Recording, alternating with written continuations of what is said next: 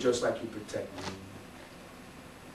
me. I know that you think you're the audience, but for a lot of these people, you don't exist. Remember that coolness? Yeah. Back in the day, they called me El Extreme, El Loco, Faustus Green, Johnny Boy, all kinds of aliases. You know what the most favorite alias I have? Carlos Rodriguez. Because let me tell you, you get picked up by any cop, anywhere, FBI, CIA, local police, state police, and I've been picked up by all of them, right? Right? You tell them you're Carlos Rodriguez. Do you realize how many Carlos Rodriguezes there are in the United States?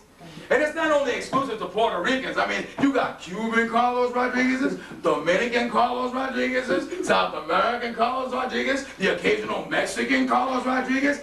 Hell, you might even have a Greek Carlos Rodriguez for all I know. By the time they finish looking up your social security number, they're so tired of you, they say, Mr. Rodriguez, go home. We ain't got no time for you now. Yeah. Yeah. What are you going to do? In times of trouble, in times when I have found myself in total confusion about this existence in the United States, I go back. Because I've won a lot of things and I've lost a lot of things, and what I really have are my memories and my dreams. And that's what sustains me. And I don't know about the rest of these poets and writers and why they do what they do. I know what I do. It sustains me. I never wanted to be famous. I just wanted to be heard somehow. And tonight, I feel very happy because I'm being heard. It's fall in Brooklyn, 1963. My mother and father searched Dean Street and Hoyt for their wild child, a turquoise-dressed martyr and a drunken fallen angel, desperately driven by the tears of God. ¿Dónde está mi hijo? ¿Dónde está mi hijo? Que Dios lo protege. Where is my son? Where is my son? May God protect him. I've escaped from their world without so much as a violin. The first step as a runner in the great game. I'm aided by my babysitter son Richie, who borrows me for the afternoon but doesn't say where we're going. Vente conmigo, cabal, vente conmigo, cabal. Vente Luis, vente Luis, vente Luis, ven, ven, ven. Ven aquí, ven aquí, ven aquí, ven aquí, te voy a llevar una cosa ya. Come with me. We climb ancient stairwells to an afternoon rent party, a Brooklyn Heights holiday. I spy Mommy and Poppy from the third floor window. No. And my silence cuts our umbilical cord. As Richie, the Latino mime, plays his conspicuous blues.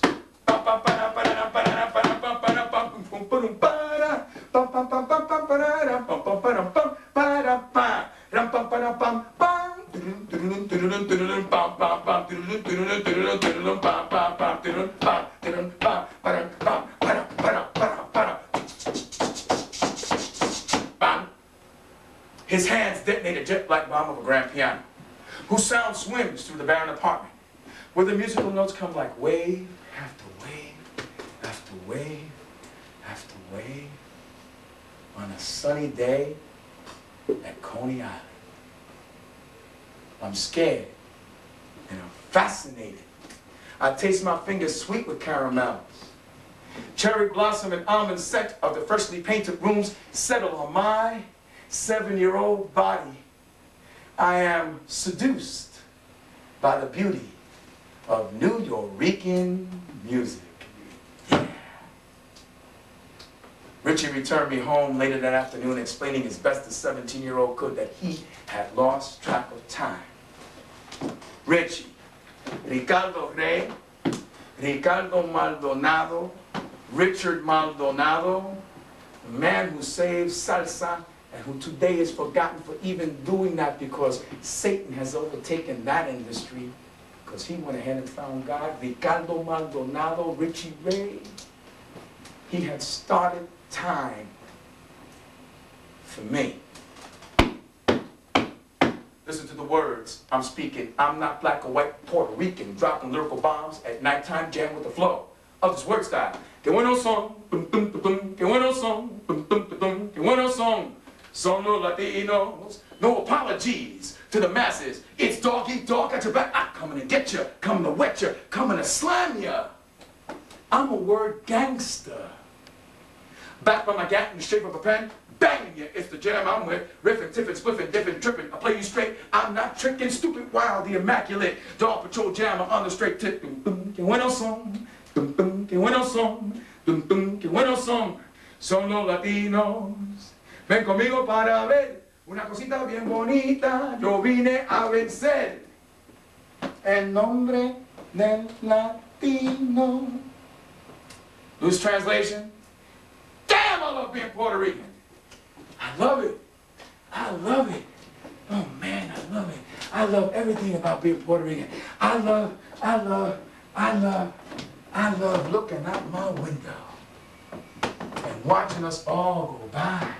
Yo, get away from my car! Yeah! That's right, I'm talking to you! See, he doesn't really know. He must not be from the neighborhood. I got that car hooked up, bro. I got that car hooked up, hooked up, hooked up. You know what it takes to start up? Yo, man, you get in the car, right?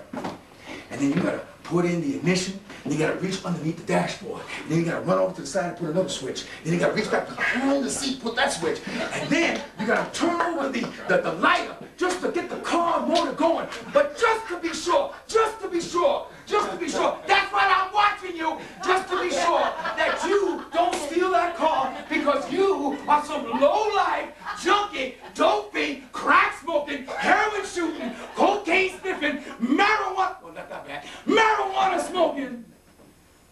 I put a big bar of soap from the Santero shop hanging from the rearview mirror. You know what happens then. You see, he saw the soap.